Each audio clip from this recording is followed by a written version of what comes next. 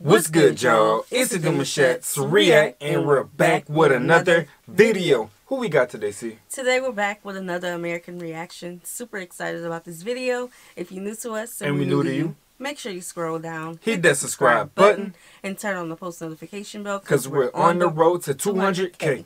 And we cannot get there without you guys, alright? Join the family. Without further ado, let's get into the video. Let's get it. Hey. Awesome, man.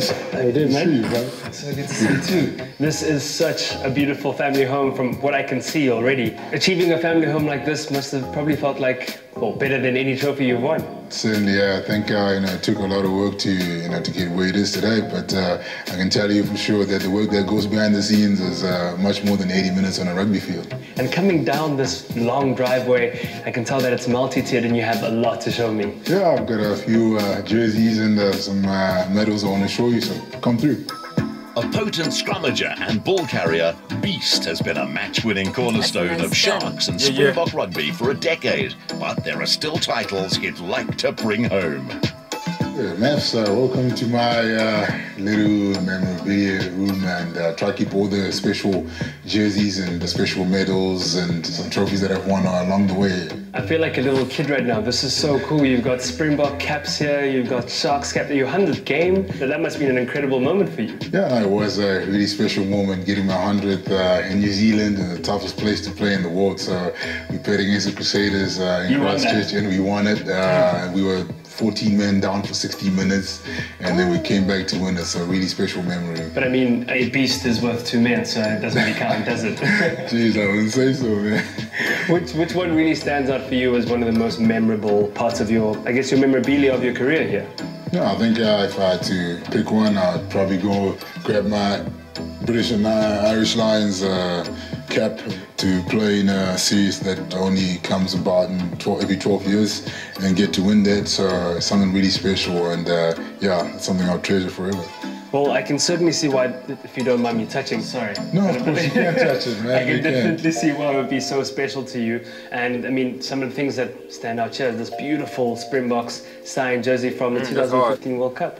Yeah, no, it was obviously quite disappointing that we didn't win the World Cup, but this was like a consolation prize. We ended up playing in the 3rd and 4th playoff against Argentina, and we beat them convincingly, and for that brought home a bronze medal, at least something to show for our efforts. Isn't it great to know that you'll be able to fill this up with some gold next year? Hey? Yeah, certainly, man.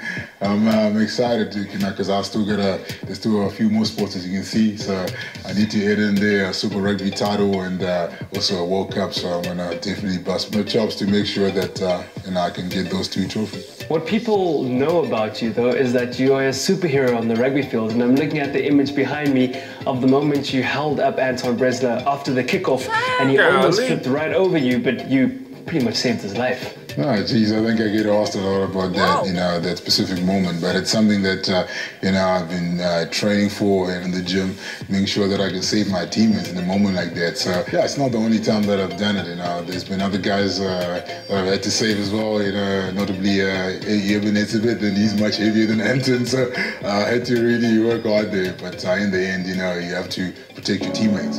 In 2018, Tendai should earn a century of Springbok caps, while his wife, Kuziva, is in her final year of a psychology degree.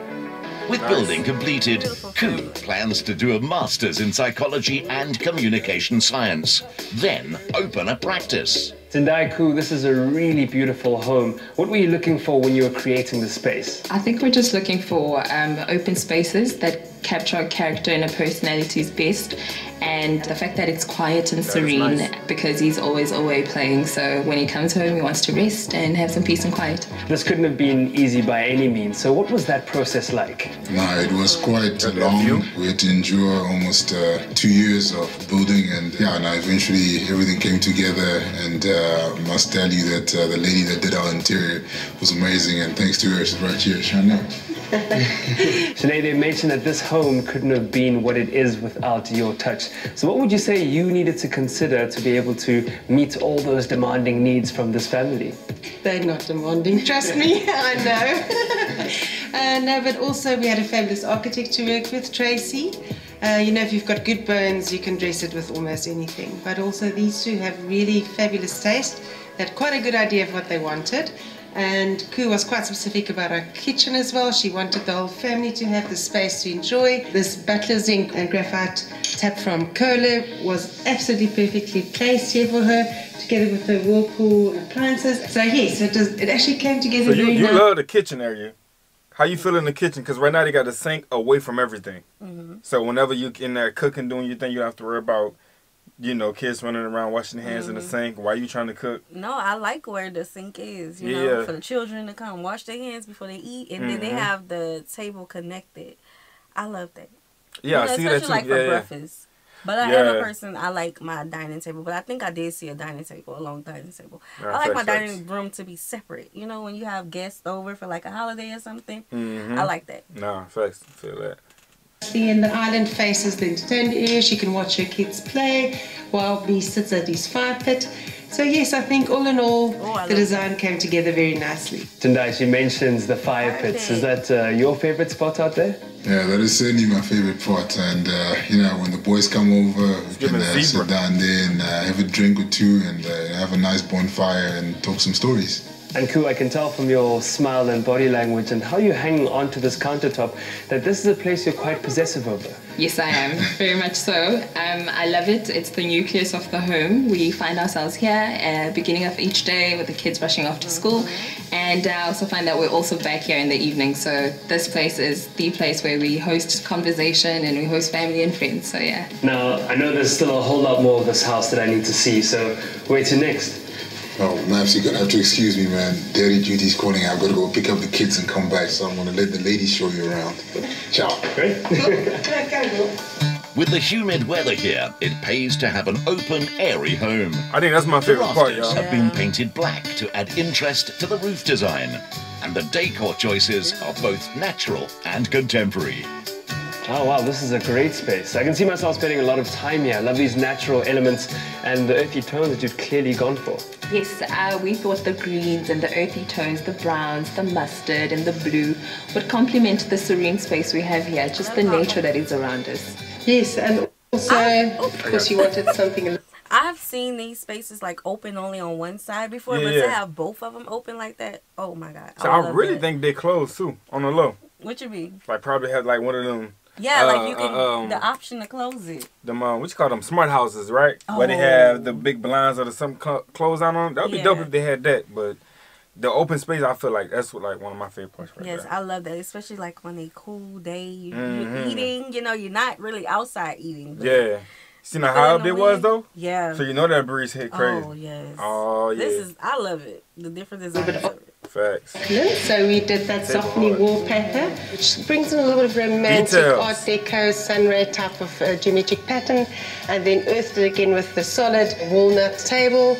And then, of course, your beautiful Clinton Friedman's, which is artist proofs. The first time I saw it at an exhibition, I knew it had to come home with us, and when we put it up, it was love at first sight for you. And something that I guess would also be love at first sight for you, because you're a big reader. This is your reading corner, and a little private space away from the big public space. Yes, it is. I love that, you know, when it gets chaotic and the kids are screaming, I can send them to their playroom and then I can just come here with the book and read away. I love it. I love how these colors are just so beautifully complementary with the metallics. And one thing you can't actually not notice is this beautiful chandelier.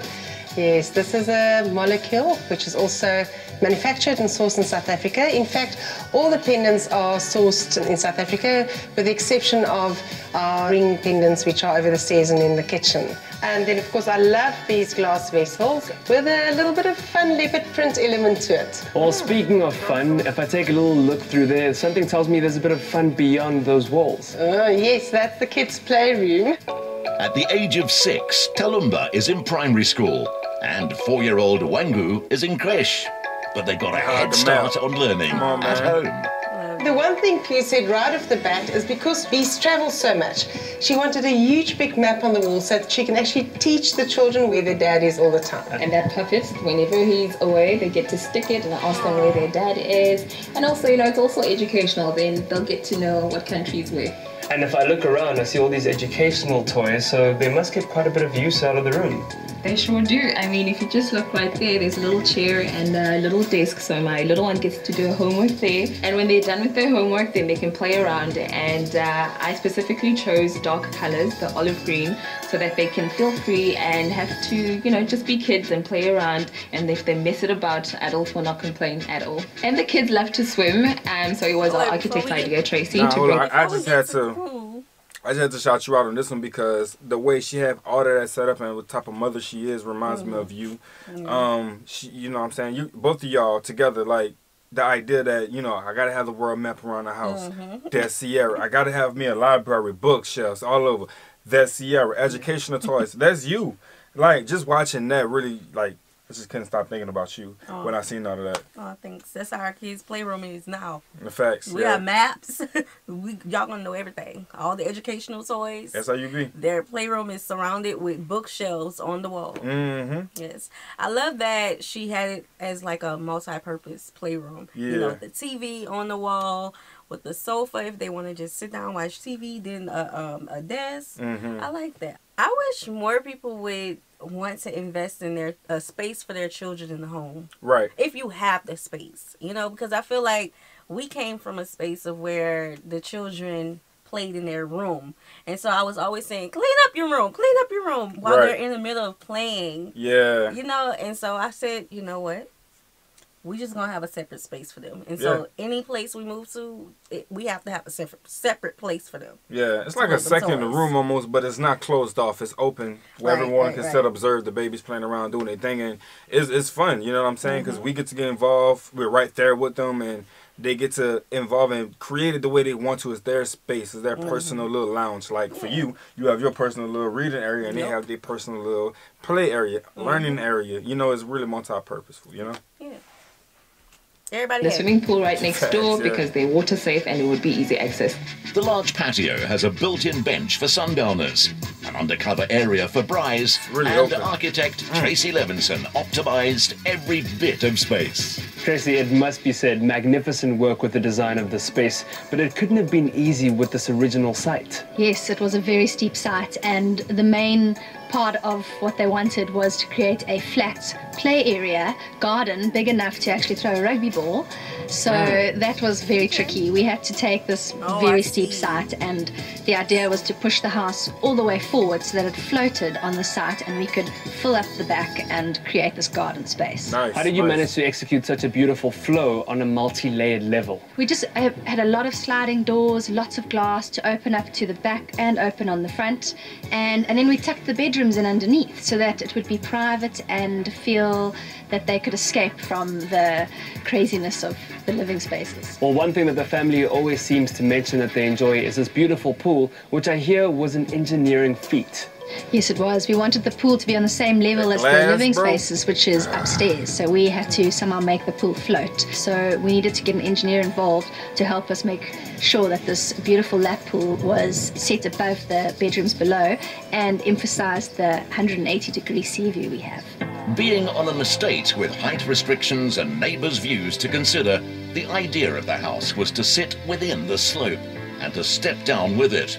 Inside, the stairs to the bedroom level are an elegant, calm transition from the living area above. And this is your pyjama lounge.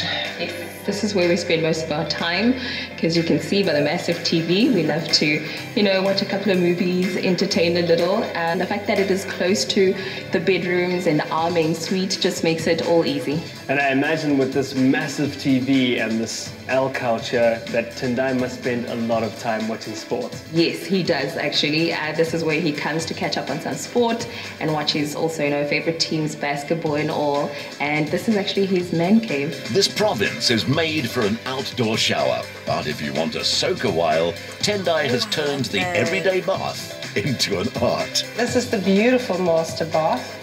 This is actually a sonic bath by Kohler, and the beautiful cabinetry by Gebert. Years ago in Durban North Morningside, in an old hotel, I saw a whole wall panelled with beveled mirrors, and I thought, someday I would like to have a space where we can use that. And this is just the perfect spot, right framing this beautiful neolith clad bath and the lovely organic pendants hanging above. One thing I do know about Tendai is that he loves his gadgets and his tech, and I think I see some speakers over there. Was that his idea? Yes, it was all his idea. He picked it out the bath, which is quite unusual for guys to do. But yeah, he was very specific. He loves his music, he loves his gadgets, and he made sure that he would have some music playing whilst he takes a bubble bath. Come on, man. Ku's husband spends much of the rugby season in hotel rooms across the world. So their own bedroom needed to be luxurious and sophisticated without feeling like a hotel. Yeah. I really love this master bedroom. It just feels so cozy. There's a velvet on the headboards with the curtains incorporated there, the couches, and you've gone for a lot darker tones. So I guess usually when I see wallpapers, you know what I'm saying, it's like, it's loud. It's like, you have to really get it to match the room. Hers and how she has everything, you know, did from all of them was very simple. I love the pattern tones. Yeah. And it's not too loud. You know what I mean? It's not too busy. The patterns. It's not too busy. Yeah. Like 100%. Even, was it his man cave she was just talking about? Yeah. When they first came downstairs, even that print wasn't, you know, too much. It was just some, I don't know the name of the print, y'all. Nah, but we y'all wouldn't saw. know. Yeah. to make it more intimate. Definitely more cozy, the cocoon that Ku wanted, and we draped it in this beautiful bitter chocolate heavy cotton woven velvet with this magnificent aroma wallpaper, and again the organic pendants hanging on either side of the bed. Then we cooled it down with this beautiful saturated, almost like a soft teal green, sea green velvet on the chairs.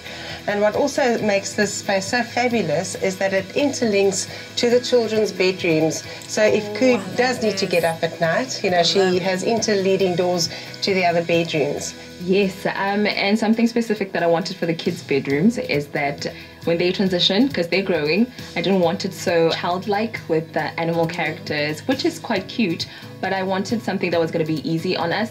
So they're still child-friendly, but also they can grow with the room as well. So we've spoken about these bedrooms down here, but there's also a guest bedroom. There's a beautiful guest bedroom. As you come down the first set of stairs, you'll notice that magnificent tunnel that we've created going into the kitchen.